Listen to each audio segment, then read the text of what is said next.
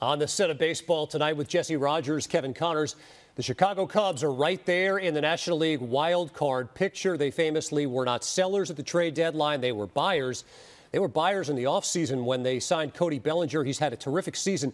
Was that the best offseason signing in baseball? Well, Kevin, if he's not number one, he's 1A. And the reason is the side of the plate he hits from. Lefty sluggers just don't grow on trees. There are so many teams that could use Cody Bellinger right now. The New York Yankees, the Seattle Mariners, the Milwaukee Brewers. All these teams have good right-handed hitters, but you need balance. And Cody Bellinger brought that balance to a very right-handed Cubs lineup. In fact, when he was out of the lineup in May, their OPS dropped in a big way. That's how valuable he is. He's hit 20 home runs. That's halfway to the total the Yankees have hit from the left side of the plate. So Cody Bellinger is as valuable as any free agent signing last offseason. In an offseason that saw Justin Turner go to the Red Sox, J.D. Martinez to the Dodgers, Nathan Eovaldi to the Rangers as well.